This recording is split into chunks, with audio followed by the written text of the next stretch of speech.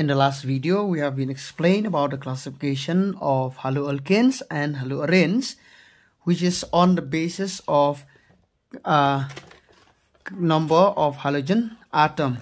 Now we will be explain about the classification of haloalkane and haloarenes on the basis of compound containing Sp3 CX bond.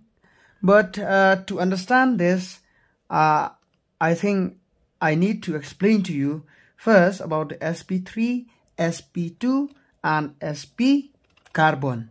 So let me explain to you about Sp2, Sp3 and Sp. As you can see here, that this carbon contain only single bond. Okay, single bond, single bond, single bond, single bond. Okay, yeah. All carbon here are single bond. So if the carbon contains single bond, it is called Sp3 carbon. If this carbon contain double bond, or this carbon contain double bond, now we cannot call this carbon as Sp3 anymore. We can call this as Sp2 carbon. Why? Because it contain double bond. Here it contain triple bond.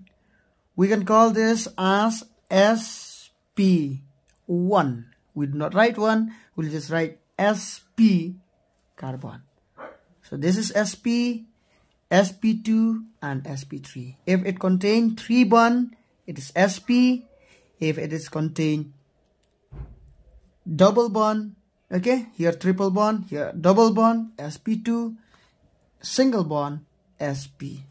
So think about this.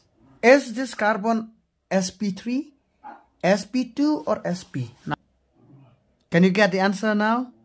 So the answer is what? As you can see here, that this carbon contain only single bond. So it should be Sp3 carbon. Another thing here, I will tell you that if the compound contain only single bond like this, it should be alkane.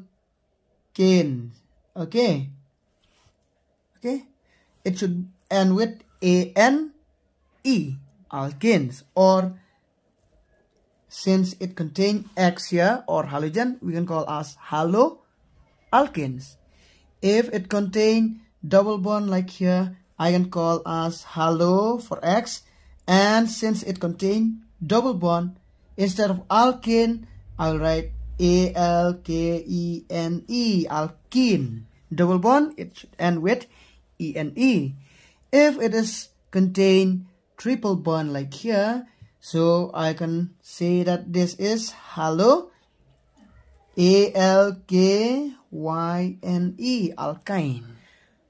Single bond, ane, double bond, ene, triple bond, yne. That's why for those who are confused with alkane, alkenes and alkyne, so now you must know that ane if it contain only single bond, ene if it contain double bond, and yne if it contain triple bond like here. So I will be explaining to you about the classification of haloalkanes and haloarenes on the basis of compound containing Sp3 CX bond or carbon-halogen bond in the next video.